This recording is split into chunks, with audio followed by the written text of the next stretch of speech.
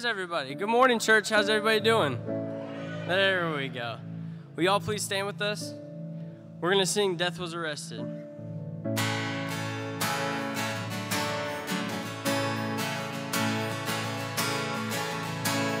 Alone in my sorrow and dead in my sin, lost without hope, no place to begin.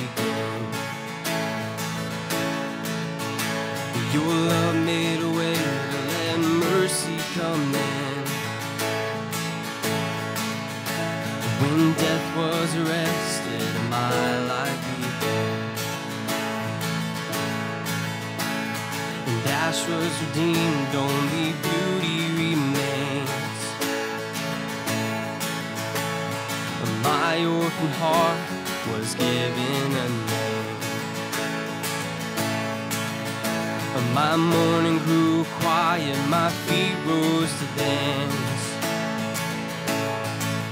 That's when death was arrested and my life began. Oh, your grace, and oh, your grace, so free, washes over me. You had made me new, now life begins with you. Released from my chains, I'm a prisoner no more. And my shame was a ransom he faithfully bore. Then he canceled my debt and he called me his friend. Oh, that's when death was arrested and my life began. And oh, your grace so free washes over me. You have made me new, now life begins with you. And it's your endless love pouring down on us. You have made us new, now life begins with you. And our Savior displayed on a criminal's cross. And darkness rejoices though heaven had lost. But then Jesus arose. But then Jesus arose with our freedom in hand. And that's when death was arrested and my life began. And oh, your grace so free washes over me. You have made me new, now life begins with you. And it's your endless love pouring down on us. You have made us new, now life begins with you. And oh, we're free, free, forever we're free. Come join the song of all the redeemed. Yes, we're free, free, forever, amen. When death was arrested, my life began. Oh, we're free, free, forever we're free. Come join the song of all the redeemed. Yes, we're free, free, forever, amen. When death was arrested, my life began. When death was arrested, my life began. When death was arrested, my life began. Amen, amen. Let us have a word of prayer as we begin our service this morning. Father, Lord God, we come before your holy throne, and we bow before you and we worship you. Oh, Father, we bow before the one and only true God. And Father, we come and we just thank you for all that you've done for us. And Father, as we worship you, your name is hallowed. Father, you are holy. And Father, you've seen our greatest need, the need for the forgiveness of sin. And to accomplish that, you sent your only Son to die on a cross, that his blood might be our atonement, our covering. Father, we're thankful for a Father that we can come and bow before you, and we can just praise your name, and we can make our request petitions known to you. But Father, we are thankful because we are called the children of God. And Father, we rejoice in that. And Father, with all that is going on inside this world, let us not forget that we are your children. And Father, we come before you and we bow before you and we worship you. Father, I ask that you will move today and that your holy name would be proclaimed, that your ways and your teachings would be presented in a way that would change people's lives. And Father, I ask that you will move. May your Holy Spirit move freely inside this place. And that whenever we leave this place, that we have been touched by a holy God, and that we are different than we were when we came in. And we ask this in the name of our Lord, our Savior, Jesus the Christ. Amen. You may be seated. God is good. And all the time. Amen, amen. All right. Just so you know, I know some of y'all might have came hoping to hear Brother David ring. He's not going to be here. I'm sad. He is truly a hero of faith, but yesterday he sent me a text and said, Josh, I'm extremely sick and I am not going to be able to make it. And so we'll look at rescheduling him. If you came to hear him preach, well, you're going to have to put up with me again. Amen? Y'all could have said that a little bit louder. It would have been A-okay with me. But do be praying for Brother David for his recovery. I don't know what type of sickness it is. Several people have asked. I don't know. He just said he's extremely sick. All right. How many shoe boxes are we sending out? 1,200. Boy, y'all were weak on that too. Y'all need to liven up. Y'all cheered too hard in that Razorback game yesterday or something. Y'all need to get alive. How many shoe boxes are we sending out? 1,200 shoe boxes. Now, we do have the individual shoe boxes that you can buy as well, so that our number will go above 1,200. A few weeks ago, we ran out. We only had 50. We ran out. We've got more back there, so if you did not get one and you would like to take your family, your kids, your grandkids shopping for a child, pick up one of those shoe boxes back there and just go fill it up. There's instructions inside of it. However, we do need it back next week. So next week is the Sunday we need all of those filled shoe boxes back. So if you've got one and you want to bring it next week.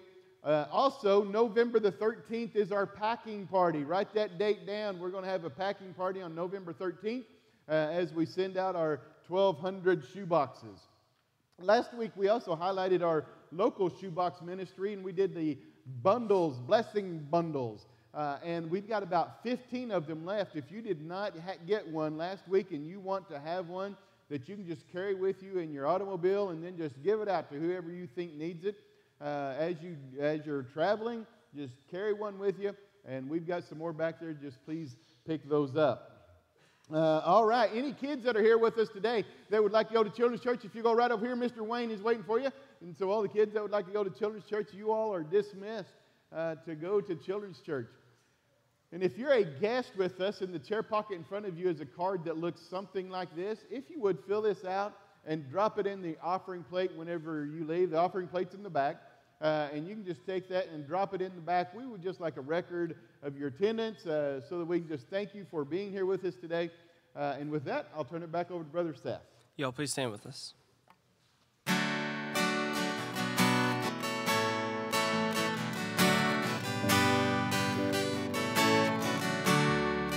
In Christ alone, my hope is found. He is my life, my strength, and my song. This cornerstone, this solid ground, firm through the fiercest drought and storm. What heights of love, what depths of peace, when fears are still, when striving cease.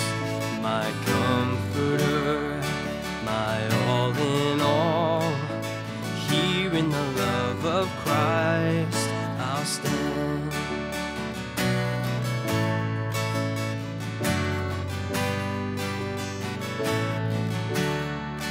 In Christ Christ alone, who took on flesh, fullness of God in helpless babe.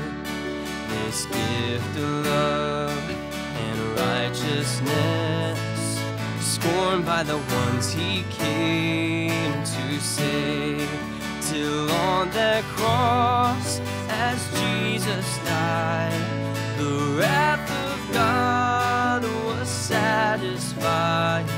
For every sin on him was laid. Here in the death of Christ I live.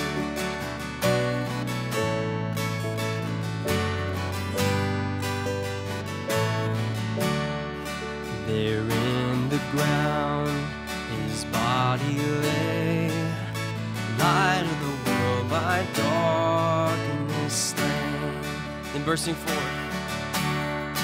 Then bursting forth in glorious day, up from the grave he rose again.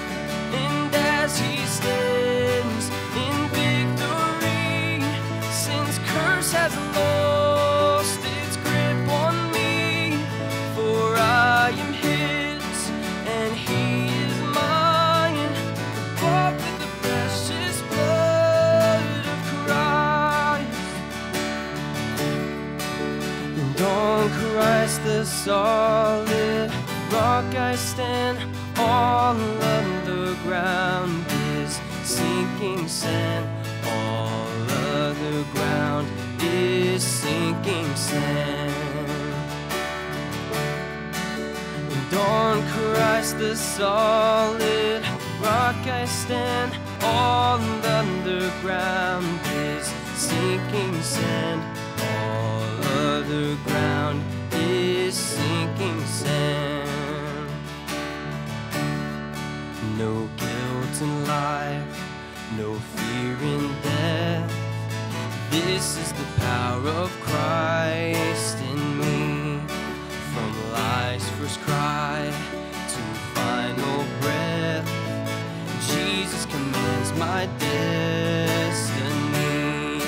No power of hell, no scheme of man can ever pluck me from his hand, till he returns or calls me home. Here in the power of Christ I'll stand, till he returns or calls me home. Here in the power of Christ I'll stand.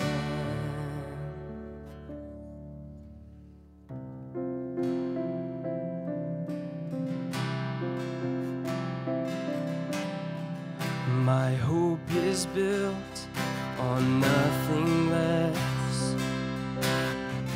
than Jesus' blood and righteousness. I dare not trust the sweetest frame, but wholly trust in Jesus' name. It's Christ alone, his cornerstone, is weak and made strong in the Savior's love.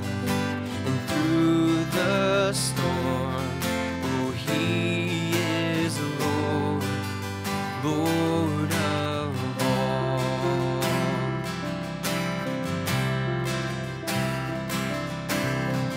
When darkness seems to hide his face, I rest on his unchanging grace.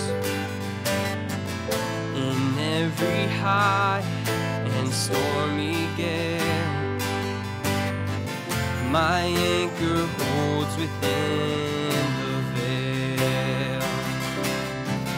My anchor holds within the veil. Oh, he's Christ alone, he's cornerstone, he's weak and made strong in the Savior's love.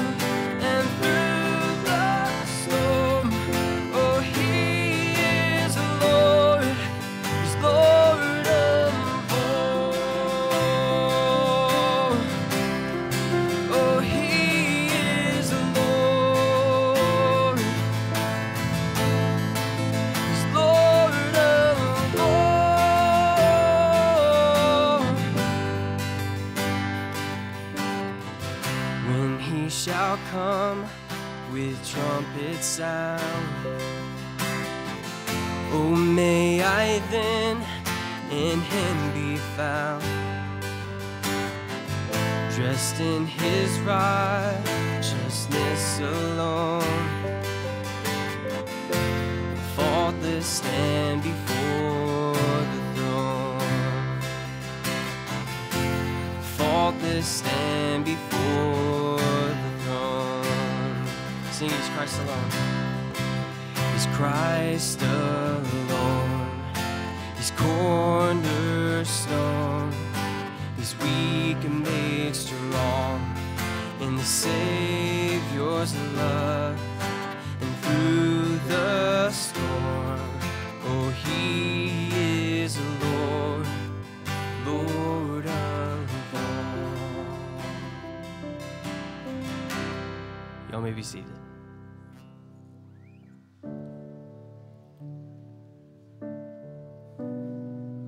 But the hour is coming and is now here, when the true worshipers will worship the Father in spirit and truth, for the Father is seeking such people to worship Him.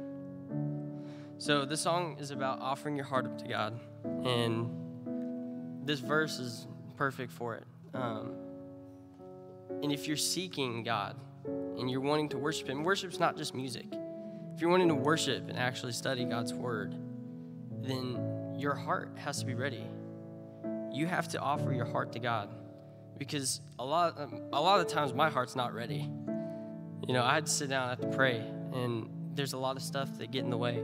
And so we'll sing the song about offering our heart to God, and it's just really special. So let's sing it.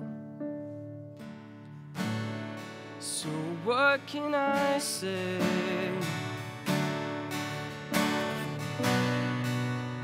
What can I do but offer this heart, oh God, completely to you?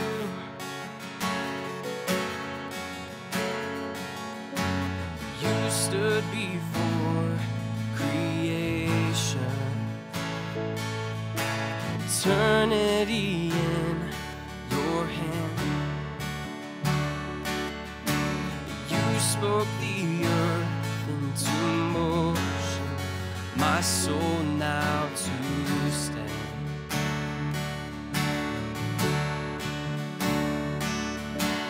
You stood before my failure and carried the cross for my shame. My sin weighed upon your shoulders, my soul now to stand. So what can I say? What can I do but offer this heart, oh God, completely to you? So I walk upon salvation, Spirit alive in me, my life to declare your promise, my soul now to stand. So what can I say? And what can I do but offer this heart, oh God, completely to you?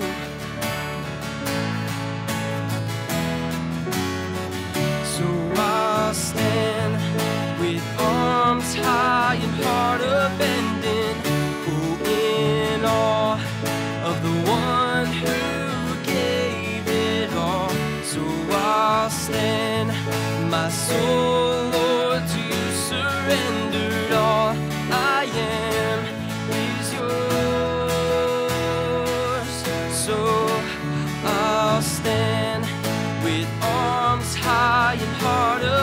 standing, oh, in awe of the one who gave it all. So I'll stand, my soul, Lord, to you surrender. All I am is yours. Oh, all I am is yours. And oh, all I am is yours. So what can I say? And what can I do but offer this heart, oh God, completely to you? Will y'all please take a moment and bow your head and just pray this morning that the Holy Spirit just speaks through Josh as he gives us the word.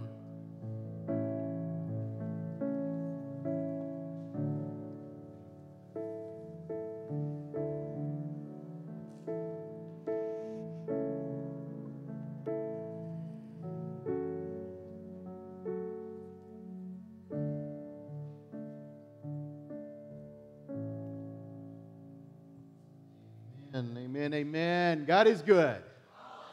And all the time. Amen. I'll just tell you that I'm like maybe some of y'all, I'm disappointed that Brother David's not here, but I've also thought this too.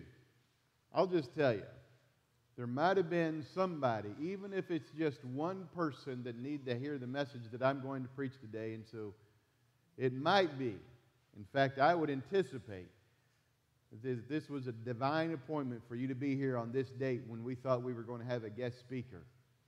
Amen? So I say that to say, open up your heart that we might hear from God today. We've been teaching through and preaching through Matthew chapter 24, and Matthew chapter 24 is oftentimes looked at a passage and a chapter that is talking about the future coming of Christ. And as we've preached through and taught through that, we've kind of analyzed it from two different events. One, what happened in 70 A.D. and the importance of 70 A.D. and how that really relates to Matthew 24, but that could also be a foreshadowing of what is to come for us. Let me tell you something. I truly believe that Jesus Christ is coming back. Amen? I also believe that He could come back any time. Amen? And last week we read that only God knows the time and the hour. Folks, if God knows the time and the hour, it could be close. Amen? When I look around about all that's going on, I'm thankful for the long suffering of God, but at the same time, it makes me just wonder, how long can this continue? The rebellion against a holy God with His creation. Now, remember last week's message, I said that it was almost like we're on a trip, as you're going on this trip and you have no idea how long it's going to end. And by the way, again, if anybody remembers, how long would my dad say it would be? 4 more miles. 4 more miles. That's all we got. And last week, whenever we looked at that text, he told us to do 2 specific things, and it said for us to watch and to be ready. Folks, if you believe that Jesus Christ could return at any moment, then we are called to watch and be ready. Folks, if you believe that Jesus Christ could come back at any moment, and I do, then I need to watch and be ready. And by the way, part of that means that I need to be telling other people about what Jesus Christ has done for us. Do you know what He did? Folks, He loved you so much that Jesus Christ went and died on a cross for you. That your sins, the blood of Jesus would wash the sins away. In fact, Scripture says that they are as far as the east is from the west. Folks, if you truly believe that Jesus Christ could return at any moment, then you need to be telling people about what Jesus Christ has done for you. Amen? Folks, we have to. We have to. He tells us to watch and be ready. And folks, being ready is going to continue in the message that I have for today. As we're going to pick up our text where we left off last week, we're going to read this week Matthew chapter 24, verses 45 through 51. So Matthew chapter 24, verses 45 through 51. Out of reverence for God's word, will you please rise as we read his word? Matthew 24, verse number 45. Who then is faithful and wise servant, whom his master made him ruler over the household, and gave them food in due season? Blessed is that servant whom his master, when he comes, will find him so doing. Assuredly, I say to you, that he will make him ruler over all of his goods. But if that evil servant says in his heart, my master is delayed in his coming, and begins to beat his fellow servants, and to eat and drink with the drunkards, the master of the servant will come on a day when he is not looking, when he's not looking for him, and an hour when he is not aware, and will cut him into two, and appoint his portion with the hypocrites. There shall be weeping and gnashing of teeth. Father, Lord God, the time has come for the preaching of your word.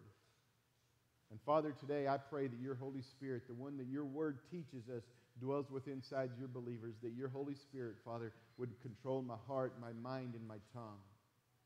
Oh, Father, I pray that this message is directed of you and not of me. Oh, Father, and I don't say that out of just repeating it. I say it, Father, because my heart's desire is that this message truly is directed of you. And Father, I pray that the same Holy Spirit moves on people's lives here today, and that it would touch even just one life. And Father, if there's anyone here today that does not know you as Lord and Savior, may today be the day of their salvation. And Father, as you move amongst us, may we open up our heart to listen and to heed the words that you have for us. And we will give you all the praise and honor and glory for it. And we ask this in the name of our Lord, our Savior, Jesus, the Christ. Amen. You may be seated. I was thinking this week about, and as I specifically started preparing for this message, about heroes of the faith. And some of the heroes of the faith that I have. In fact, I remember referencing Brother David Ring, that he is one of the heroes of the faith to me. And why is he a hero of the faith? Because I have watched his life through all these years, and as somebody who just consistently preaches Christ and Christ crucified, and he's been, to me, a faithful servant, and so I referred to him in that way. I think about people in our own church, too, that I consider heroes of the faith. Folks, there are people that do things around our church that I'm just so thankful for the work and the service that they put in. I'm not going to highlight all of them, but I'm just going to point out one, if y'all don't mind, and I know this person is really going to be mad at me, but that's A-okay. Folks, did you know that there are people that do the simplest, most important things around here? Every week I stand up here and I say, hey, in the chair pocket in front of you is a card that looks something like this, right? And every week I tell people to take those out, and I tell them to put them back there. Did you know that there is somebody that just on their own goes and gets those little things, and they go fill them in wherever people pull them up at? You see, a hero of the faith, to me, is somebody that just wants to serve wherever service is needed at. Amen? Are y'all following what I'm saying? These heroes of the faith. I think of heroes of the faith that have impacted my life, and it's everyone from both my mom and my dad to both my Bobs as well, Bob Billingsley and Bob Myers. Folks, we got an amazing group of deacons here that I love. I love our elders. But I was thinking about some of the heroes of the faith in God's Word. Can you imagine what the life of Moses was like? I mean, to be raised by the Pharaoh and then go from living in all that wealth and comfort to all of a sudden 40 years you're spent out just kind of herding sheep, and then 40 years after that, you're out in this wilderness, in this desert area, leading a bunch of grumbling people all the time. I mean, Moses, to me, was a hero of the faith because it seems like he was just one that was just so consistent and faithful. Then you got Joseph and all the ups and downs in Joseph's life as well. Joseph, to me, when I read God's word, is a hero of the faith. I love the writer, or John, the apostle John, and the way that he refers to himself as the one that Jesus loved. And those are all just, as I read God's word, they're heroes of the faith that I read. By the way, there's some in God's word that we don't talk about much. For instance, Stephen, we don't talk about Stephen very often, but Stephen, to me, is a hero of the faith. We don't know a whole lot about Stephen, other than as he's being stoned to death, whenever he's being stoned to death, do y'all know what he said as he was being stoned to death? Father, don't hold this against them. Father, forgive them. Don't hold this against them, what they're doing to me. You see, also somebody named Ananias. Ananias is a hero of the faith to me. A hero of the faith. Ananias, if you don't know who Ananias is, folks, it's a great story. It's this simple. It seems like just this simple guy that wants to. He's a follower of Christ. He's just there doing his own thing, and all of a sudden he receives a word from the Lord, and that word is to go witness to one person, and that one person just happened to be named Saul. And Saul was known for murdering Christians. Ananias is the one that was like, wait just a minute, are you sure you really want me to go talk to this dude? And God says, yeah, I really want you to go talk to him. And so Ananias got up and went and talked to the guy that was murdering Christians. You talk about a hero of the faith. Amen? Because what happened there? Saul was converted and became Paul. And let me just tell you something. Paul is one of my heroes of the faith. Paul is a hero of the faith. But I'm going to tell you one of the reasons why Paul is one of my heroes of the faith that you might not even know. See if y'all can catch on to my theme here about Paul. Romans chapter 1, verse number 1. As Paul begins the book of Romans, he's right, Paul, a bondservant of Jesus Christ. Anybody pick up on what it was? If not, here's hint number 2. Philippians chapter 1, verse number 1. As he begins writing that book, he says, Paul, a bondservant of Jesus Christ. Anybody picked up on why he's a hero of my faith yet? All right, you need one more hint? All right, I'll give you one more. Titus chapter 1, he says, Paul, a bondservant of God. Anybody want to guess why Paul is one of my heroes of the faith? Bondservant. The way that Paul considered himself a bondservant. Folks, whenever I think of Paul, I think of Paul of this just hero of the faith. But when Paul thought of himself, and as Paul talked about himself, he referred to himself not as this guy that had all these missionary journeys, not this guy that started all these churches. He referred to himself as a bondservant, a servant of Jesus Christ. You see, that word bondservant, we certainly don't use it very often. It's kind of classified as like being a prisoner, but it's a prisoner on your own accord. It's like somebody has made a permanent decision or a permanent choice to be a servant of someone else. In their own mind, they have said, I'm going to become a servant of this person. And do you know what it meant to say that I was going to become a servant to that person? It said this, that you did away with all of your own personal needs. Paul said, I'm going to leave all of my personal ambitions and desires, and I'm going to be a servant of God. Folks, one of the reasons that Paul is a hero of the faith to me is because he said, I'm going to set apart all of my personal desires, and I am going to be a servant of Jesus Christ. Isn't that cool? I love that heart. But can you imagine if we started introducing ourselves that way to people? Can you imagine walking up to someone, just walking up to Seth and saying, "Hello, Seth, I'm Josh Ramsey, bondservant of Jesus Christ." How would you like to start doing that to people? Introduce yourself that way. "Hello, I am," fill in your name, and as you introduce yourself, "I'm a bondservant of Jesus Christ." What would that do for you and your faith? What do y'all think? Amen? Y'all want to try it? How about, y'all aren't really getting engaged with this. I can tell y'all are like, "Josh, I don't know if I really want to do that." Can you imagine if you just walked up to people? By the way, do me a favor. Don't try it at church, okay? I know there's going to be somebody going to come up to me after church and they're going to introduce themselves to me and they're going to say, "You're a bondservant of Jesus Christ." And I've known you for 10 years. I want you to do it to somebody you don't know. Walk up to someone, and as you're introducing yourself, "Hello, I'm a bondservant of Jesus Christ." You see, to me, I think that sometimes we don't like to go there. We don't want to push that. But can I tell you something? 1 Corinthians chapter 4, verse number 1. If you want to go look it up, you can go look it up. But it says that we ourselves are servants of Jesus Christ.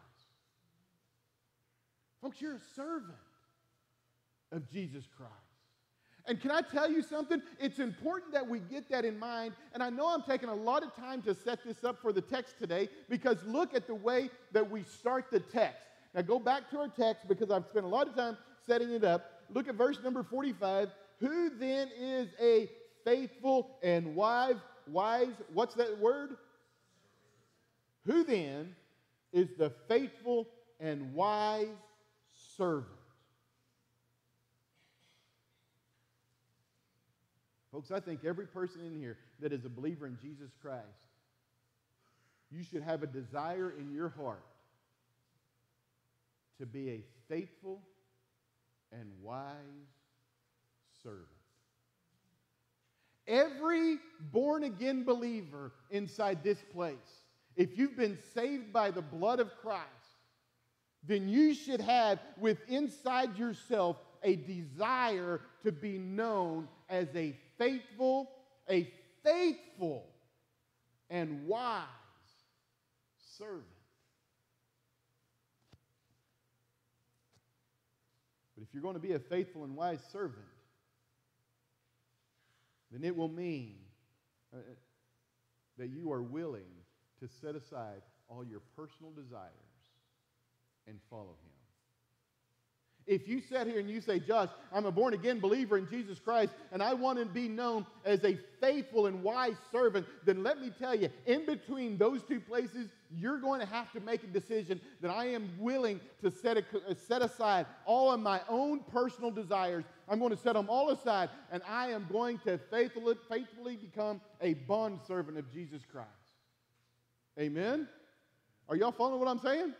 Please nod your head if you are. Because here's the question. Are you going to be willing to do that? And if so, what does it look like? Folks, I'm going to give you some scriptures about what it looks like to be a faithful and wise servant. Y'all want to know what it means to be a faithful and wise servant? I'm going to give you some scriptures. We're not going to turn to them all because we have too many of them. But one of them is John chapter 15, verse number 12. John chapter 15, 12 says this: "This is my commandment, that you love one another." Is that what it says? That you love one another? Say that a little bit louder, Brother Bob. As I have loved you. You want to be a faithful and wise servant? John chapter 15, verse number 12. It says, "Then you are to love others."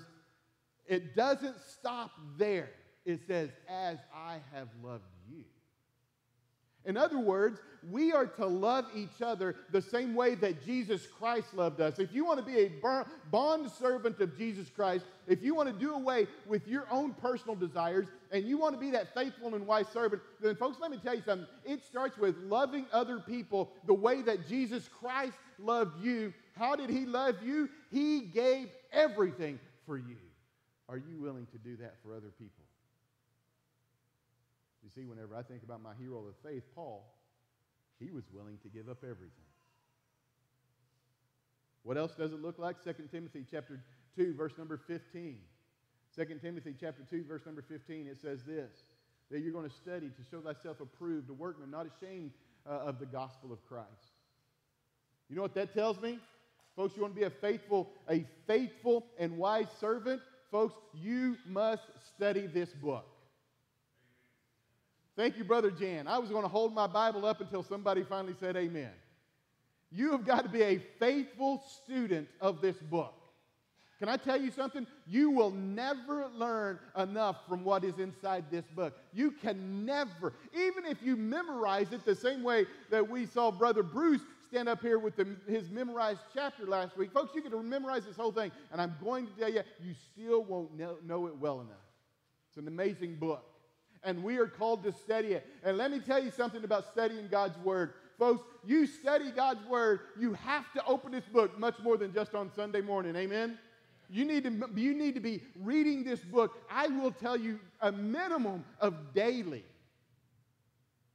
And when I say a minimum, I think it's good to read it 2 or 3 times a day. Can I tell you something else? And I've said it before. Folks, there's a big difference between reading it and studying it. That word says study. When I study Scripture, and y'all have heard the way that I preach, folks, I have to read it, meditate on it, think about it. I can't read full chapters at a time. I do read full chapters at a time to get the context of what's being said. But I have to break down chapters, then it goes into verses, and then it goes into phrases, and then it gets down to a specific word. You see, study takes time. It takes diligence. I'm afraid that there's too many people today that think that they are doing really good whenever they put on a CD or they hook up their app somehow and it plays a reading of God's Word to them and they think that they've done something really good. Let me tell you something. That's not what it told us to do. It said to study God's Word. You want to be a faithful and wise servant? Folks, let me tell you something. You better carve out time inside your schedule, because your schedule is not any more busier than my schedule or anyone else's. Carve out time in your schedule to study God's Word. Thank you. Amen? I don't want to have to ask you all to say that. You want to be a faithful and wise servant? Love people the way that Jesus loved you. You want to be a faithful and wise servant? Then you need to study God's Word. You want to be a faithful and wise servant? Then 1 Thessalonians chapter 5, verse number 17 tells you to pray without ceasing. Folks, you want to be a faithful and wise servant? Then you need to be a prayer warrior. And we've got some great prayer warriors here. I love it whenever some of the prayer warriors come up to me and they say, Josh, I've been praying for you. Folks, can I tell you something? Prayer is not a drudgery. Did you know that prayer should be you talking to your best friend? Don't tell me it's hard to pray. If you love Jesus Christ with all your heart, mind, soul, and strength, you want to talk to Him. Why? Because He is your best friend. Amen? It's not hard. You love Him. He loves you. You talk to Him. That's what prayer is. There's people that say, oh, I just don't know what to say whenever I pray. How do you talk to your spouse? How do you talk to your children? Why do you talk to them? Because you love them. It's the same thing. What else does it look like? I'll tell you what I should do is bring Brother Bruce back up here and let him quote Romans chapter 12 again. What does it look like to be a faithful and wise servant? Everything we studied, everything we memorized in Romans chapter 12. That's a faithful and wise servant. People that love without hypocrisy. Abhor what is evil. Repay no one evil for evil. Not being wise in your own opinion.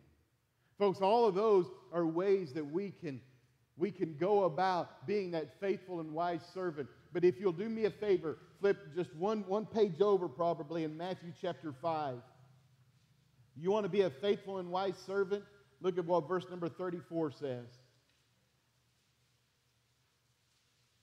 Then the king will say to those on his right hand, come, you blessed of the Father, inherit the kingdom prepared for you by the foundation of the world. For I was hungry, and you gave me food. I was thirsty, and you gave me a drink. I was a stranger, and you took me in. I was naked, and you clothed me. I was sick, and you visited me. I was in prison, and you came to me. Folks, you want to be a faithful and wise servant? Then I will tell you, it means that you are going to serve the needs of other people. Amen. The needs of other people. And guess what? That does not take a church program for us to do that. If you see somebody in need, you help them. And you're like, Josh, why are you talking about this? Folks, go back to our text. Matthew 24, verse 45. Who then is the faithful and wise servant? Look at verse number 46. Blessed is the servant who, when his master comes, will find him doing. You see, to me, this passage right here, there's a transition that has taken place inside of what Jesus is talking about. Or at least he wants to emphasize a point that we don't need to get so tied up talking about when he's going to come. We need to be ready for it. We need to be watching for it. We need to be preparing for it. But that should not stop us in doing the work of the kingdom. In fact, to me, he also gives us a very strict warning inside this. Inside this text, he gives us an extremely strict warning. Because he says, look at verse number 47, assuredly I say to you that he will make him a ruler over his goods. And so Jesus says, hey, listen, it's like Jesus came to earth and he walked here on earth and he showed us how we should live. And then he gave us his word to teach us how he should live. And then he gave us his spirit to lead us to that truth, to show us how we should live. And now we are to live it out. Are y'all following that? It's pretty simple, right? And then he says this, I'm going to give it over to you. I'm going to see how you do. And then look at verse number 48. But if that evil servant says in his heart, my master is delaying his coming. You see, verse number 48, remember I said there seems to be a transition or a point that Jesus is trying to make. He wants to point something out here, and starting in verse number 48.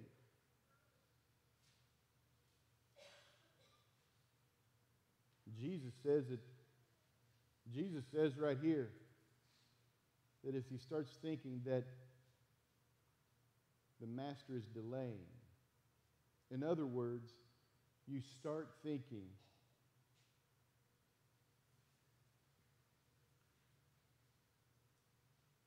that none of this matters. None of this matters. Can I tell y'all something? I've told y'all before that Jesus could return tomorrow. Amen? I remember whenever I was a little kid, I'd be at the house, me and my brothers and sisters, and we'd be at home, and Mom and Dad weren't there. And about the time we thought that they would get home, what did we all do? We started running around cleaning the house, right? Y'all know, it was cleaning time. And we knew, it's about time for Mom and Dad to be home, and so we better get the house cleaned up because the house isn't clean. And so we would race around there whenever it became cleaning time. It was always very frustrating to me whenever we cleaned, and then they were like 3 or 4 hours before they actually got home. But, can I tell y'all something? Verse number 48 there tells me that we should be living as if it's cleaning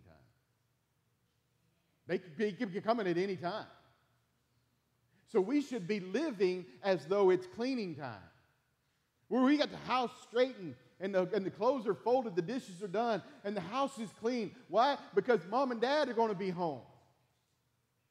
You see, Dad could be coming home at any moment. Then he goes on and says, there in verse number 48, and then he starts talking about this evil servant. And this evil servant says, well, they've delayed their coming, so they're going to go ahead and let their house be dirty, basically, in that image that I've painted in your mind. You're going to let that house be dirty. Verse number 49, he says, and begins to beat his fellow servants and to eat and drink with the drunkards. You see, the evil servant says, hey, I don't think that Jesus is going to come home, and I'm going to get to start living my life the way that I want to. In fact, I will tell you, it says right there at the very beginning of it, that he starts to beat the other servants. Folks, can I tell y'all something? To me, whenever I read that and I started thinking about it and pondering it and thinking about what it was meaning, that told me that it was other servants. In other words, It was an attack at other people inside the church. Whenever you leave this place and you decide that you're going to talk about all the negative that you see going on, the negativeness. I can't believe that he sits up there and every week he makes us say amen over and over. I know y'all talk about it. Amen. Yeah.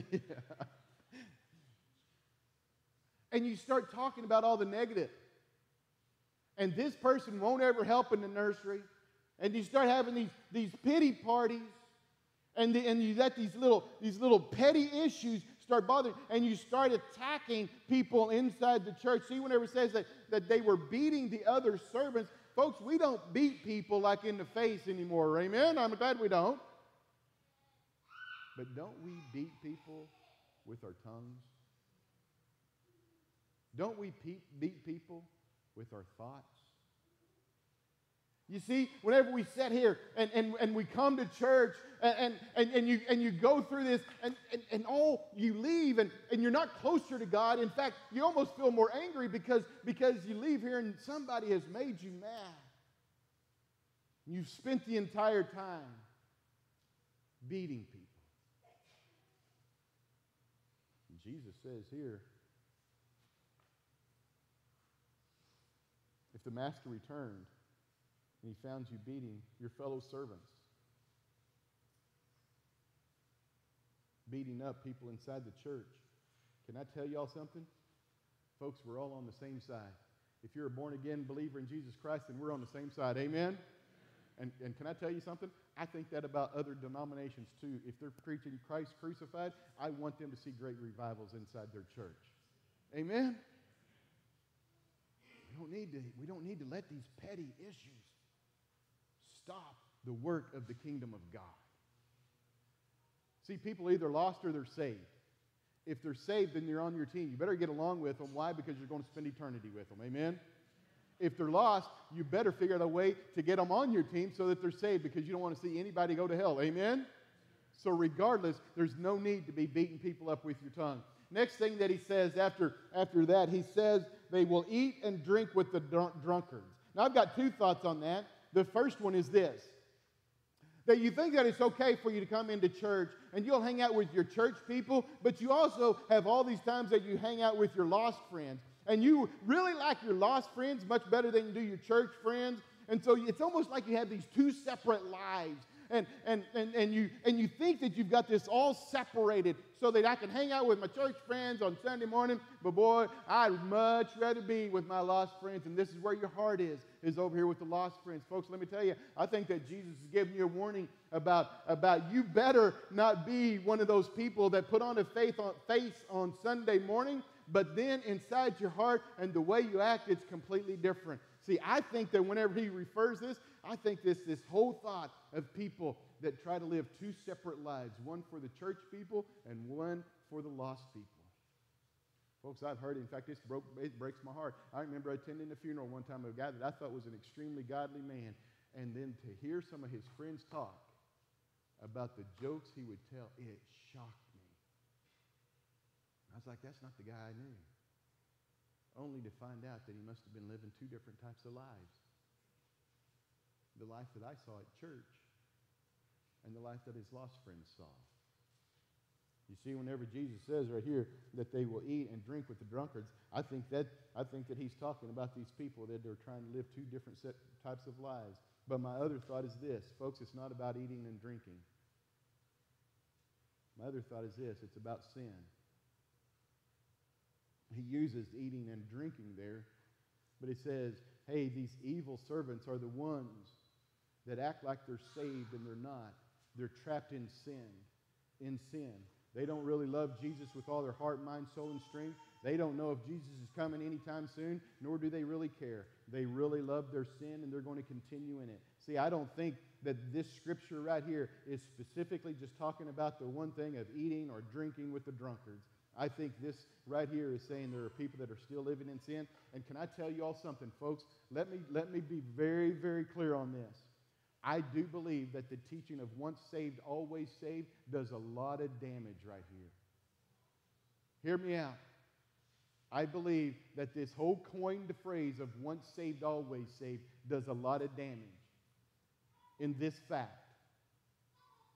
That people say, I can absolutely stay living in sin and I'm going to get to heaven anyway. Can I tell you something? Folks, that is the furthest thing from the truth inside God's Word. God's Word teaches that if you're a child of God, folks, you don't like sin. If you start to sin, then you fight against it, you repent of it, and He forgives you of it. I don't think that born-again believers can stay in sin for a long period of time if they're truly born-again believers in Jesus Christ. I think they want out of it. Are y'all following me? Please say amen then. Do I believe once saved, always saved? Absolutely. I've studied it out. I believe the teaching of it, but I do think that it causes harm and damage because people believe in a security that is not really there. Why? Because they've never truly been saved. Never truly been saved. And so they remain in their sin. And their excuse is, it doesn't matter because I'm saved anyway. And I would say, no, that's an indication that maybe you never truly were saved. In fact, let me caution you something. In fact, better yet, don't let me caution you. Let's let God's Word caution you. If that is where you have been at in your life, look at what happens in verse number 50. Don't let me caution you. Let's let God's Word caution you. As it says, the master of the servant will come on a day when he is not looking for him, at an hour that he is not aware of. So, hey, all of a sudden, Christ is going to come. Now, it might be His return, or it might be that you drop dead, but somehow you're going to meet Jesus Christ face to face. And look what He says in verse number 51. And will cut him in two and appoint him his portion with the hypocrites. Read that verse 51 again. And will cut him in two and appoint him his portion with the hypocrites. And there will be weeping and gnashing of teeth. You see, I find this to be a very interesting text as Jesus is talking about His return and when His return is going to be. And He says this phrase right here, because to me, He actually seems to say that there's going to be a greater punishment for those people who act to be servants and they're not. He says He's going to appoint them to be hypocrites. It seems to me like He says it's going to be worse on this person than it is for others. He's going to cut them in two. Don't hear Him say that about everyone. You do hear Him say it about this group of people. He calls them hypocrites, fakes. They pretend like they have a relationship with Jesus Christ, but they don't. Their heart is so far from Christ. Oh, they can put on the fancy face and walk into church, and they can say all the right words. There's no power. There's no love. And Jesus says, I'm going to cut them in two and put them with the hypocrites. And then look what it says. There shall be weeping and gnashing of teeth. Folks, what does that mean? That means that person is going to be cast into eternity in hell. That phrase, weeping and gnashing of teeth. Folks, what that means is that person, whoever that person is going to spend an eternity in hell where the lake of fire will burn forever. To the one who is playing church, who is faking people out, the person that was at that funeral that I went to that day, that person, if they were not saved, that they tried to fake so many people out, yet they weren't saved. Folks, it tells me that person will spend an eternity in the lake of fire.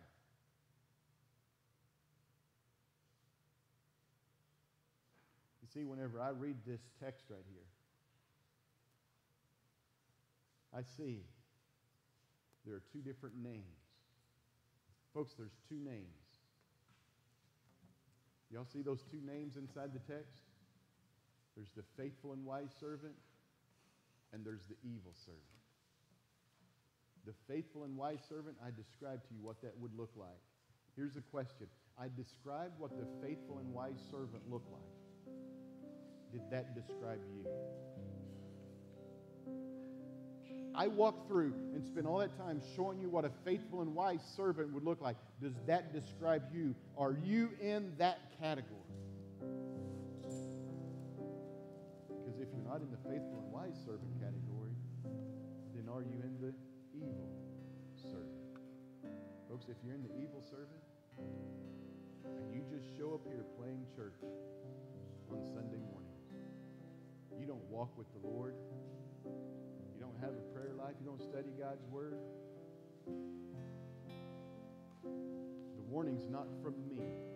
The caution is not from me. The caution is from God's Word. It says, I'll cut you in two. I'll place you with the hypocrites. And I'll cast you into a lake of fire. Which one are you? Faithful and wise or evil? Folks, if you fall into that other category, then I'm going to have a time of invitation. And folks, it's really not me having the invitation, it's God. He's inviting you to come be a child of His, to truly repent of your sin, to give your life to Christ, completely surrender everything, become a bondservant of Jesus Christ. If you're here today and you've never done that, then I would encourage you to just come down here and talk to me. Come down here. Let me show you what it means to walk with the Lord.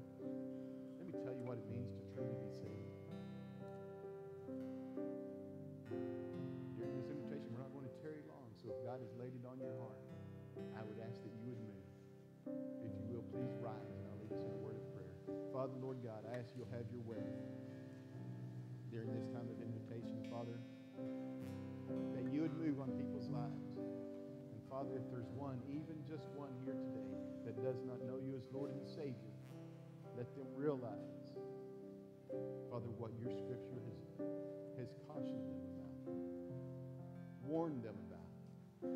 Let them be bold enough, Father, to walk this aisle and to come and say, I want to be saved.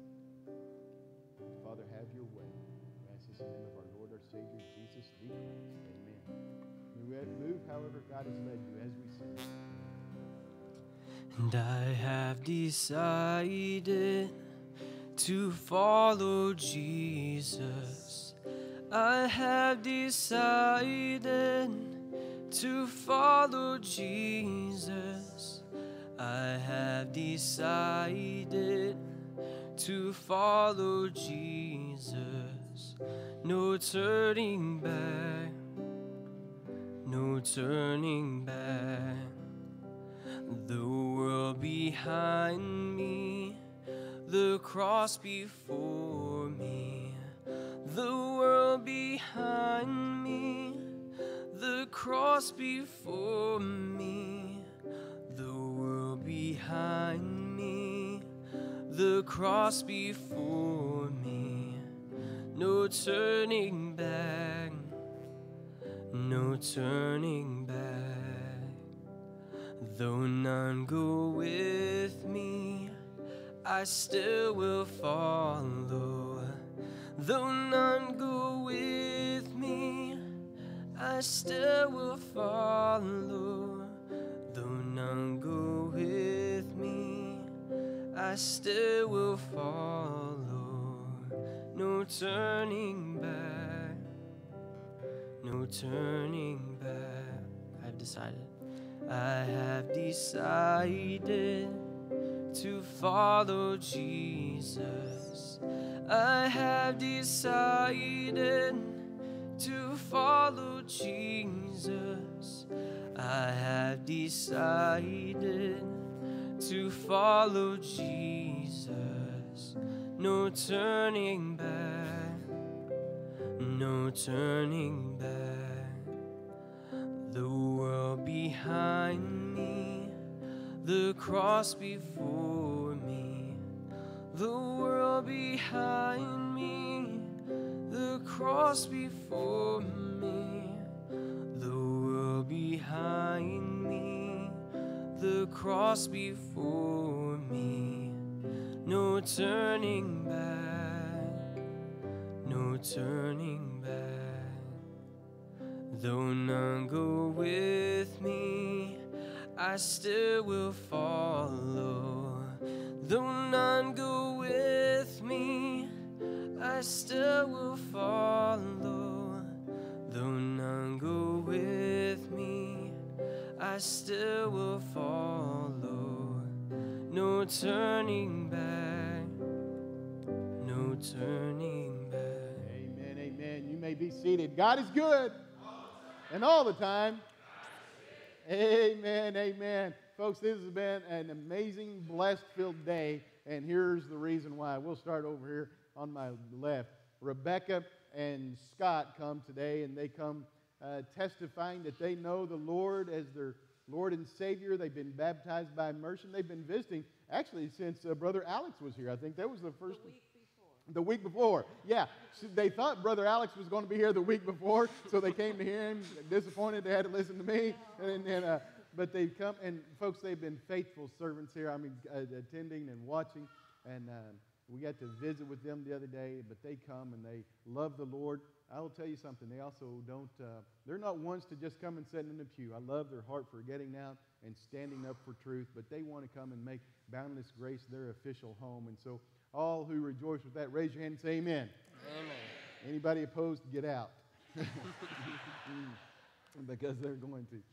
But also, over here, Rebecca as well. We got 2 Rebeccas. That makes it a lot easier on me.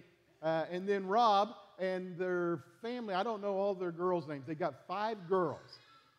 We need to pray for him. Amen. Can one of y'all help me with their names? Isabel. Victoria. Emily. We don't have Madeline and Josephine are not here. And so beautiful, beautiful family. And they've been attending as well. They've been real busy over the summer, but they have fallen in love with our church and the people. And I got to go spend some time, and we went to lunch the other day. And I love to hear about their study of God's Word and their commitment of studying God's Word. Folks, we have got to be in God's Word. Amen? Amen. Well, they have come. They said that they now want to make Boundless Grace their official home. They know Christ is Lord and Savior and been baptized by immersion. So all in favor of that, raise your hand and say amen. Amen. And I'm not even going to vote on the second way. So there you go. Amen. Yeah.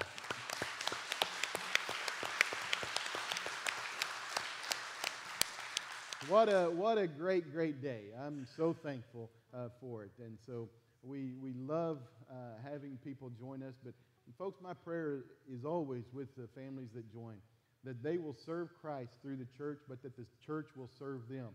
And so we need to come along beside them and help them through life's journey. We are in this together. Amen? All right. With that, let's join hands with your families and then come by and greet them, welcome them to the fellowship, and let's sing Family of God as we're dismissed. And I'm so glad I'm a part of the family of God.